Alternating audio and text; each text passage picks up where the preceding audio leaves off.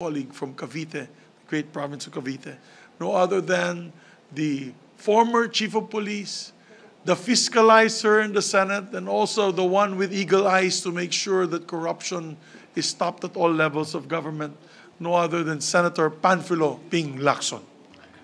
Yes, the gentleman from Cavite, the policeman of the Senate, the real policeman of the Senate, Senator Panfilo Ping Lacson is recognized the birthday celebrant of today.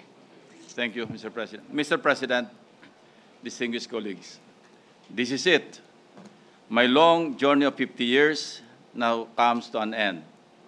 Looking back, I had a very simple childhood ambition to become a lawyer and start and cap my career as an agent of the National Bureau of Investigation. With some unplanned twist of fate, I graduated from the Philippine Military Academy. My dream then was to wear that insignia with a star on my shoulder. Instead, I got 4 stars as chief of the nation's police force and with a bang.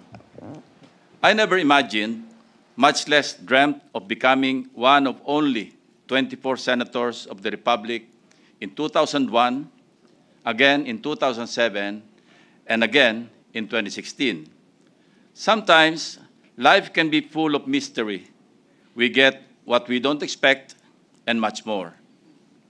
I have gone full circle in this lifetime. I've experienced the best and the worst of life.